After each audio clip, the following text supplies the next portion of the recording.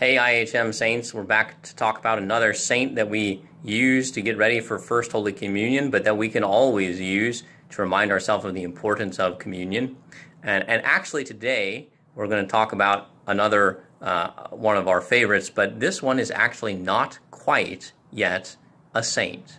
We're going to talk about Blessed Imelda Lambertini. That's a good Italian name, right? Everybody say, Blessed Imelda Lambertini.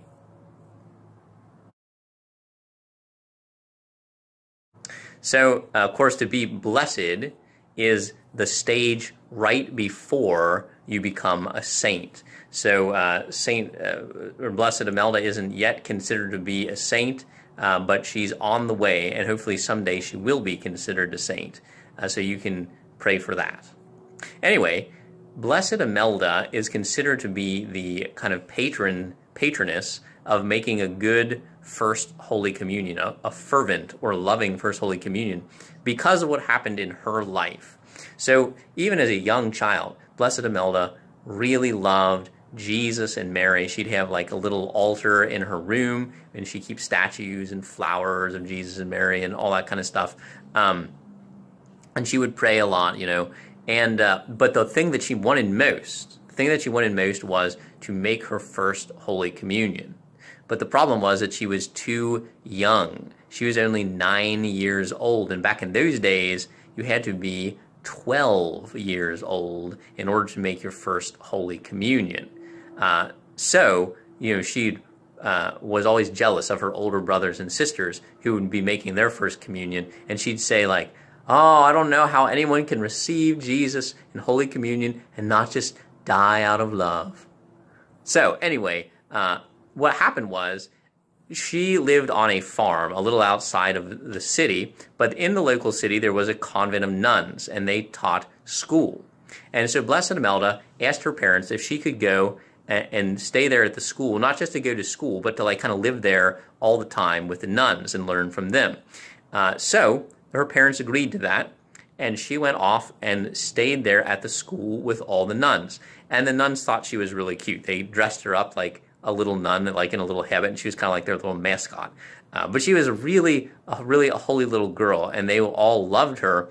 But she was always pestering them, too, to be able to receive Jesus in Holy Communion, because, of course, she was the only one who was too young, among all the nuns and things, to be able to go to communion when they have Mass. So she'd say, please, please, I want to make my First Holy Communion. And the nuns would say, you're too young.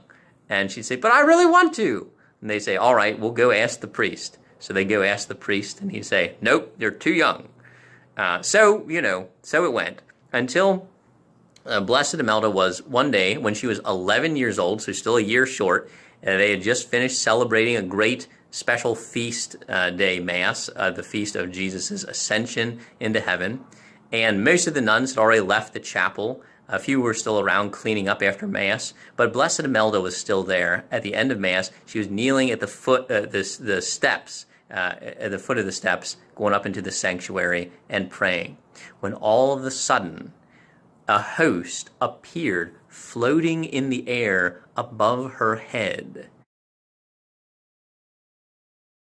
And the nuns who were cleaning up after Mass were like, do you see that? What's going on? We better get the priest. So they ran into the sacristy and got the priest. And they said, Father, you got to come see this. So the priest comes out, and he sees this host floating in the air over top of Imelda's head, who's like oblivious. She's praying. And he's like, oh my gosh, this must be a sign from God that little Imelda really is supposed to make her First Holy Communion.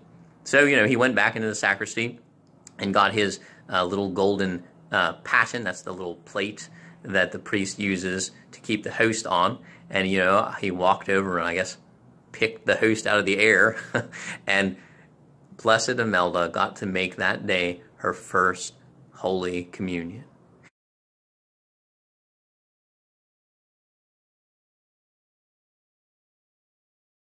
And it was the happiest moment of her life. It was what she was always wanted. In fact, she was so happy, so filled with joy and love that her heart just couldn't take it. And she lay down there on the floor of the church and died. Her heart just stopped. It was like she had a heart attack, you know. It was just under so much pressure. I mean, it was good pressure. She was thrilled. She was happy. She was in love. Though it was so intense that her heart just couldn't take it, and her heart just stopped. And she died and went to heaven.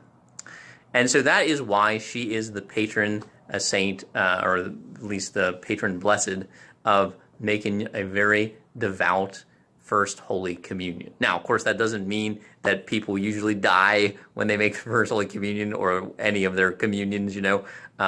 But we do want everyone to have that same kind of love and joy and real desire for Jesus in First Holy Communion that Blessed Imelda did. There's one other special thing about Blessed Imelda too, and that is she is what they call incorruptible. So if you are a holy person, live a holy life, a lot of the times after you have died and been in the ground for a certain number of years, 20 years, something like that, the church will dig back up your body just to see how it looks. And when they dug up Blessed Imelda's body, it was still just like the day she had died. It hadn't rotted or decomposed or dried out or anything like that, right? She was exactly the same. That is a special grace that sometimes God gives to people, and it's called being incorruptible, or her body is incorrupt. So it's still true today that you can go over to a particular church in Italy, and you can see there the body of Blessed Imelda, because what they did is they took her body, it's in the picture that I put into the video there, they put her body in a glass coffin, and it's underneath an altar in the church. And you can see, look inside that glass coffin, you can still see her body, which is the same today as it was the day that she died way back in a long time ago, hundreds of years ago now.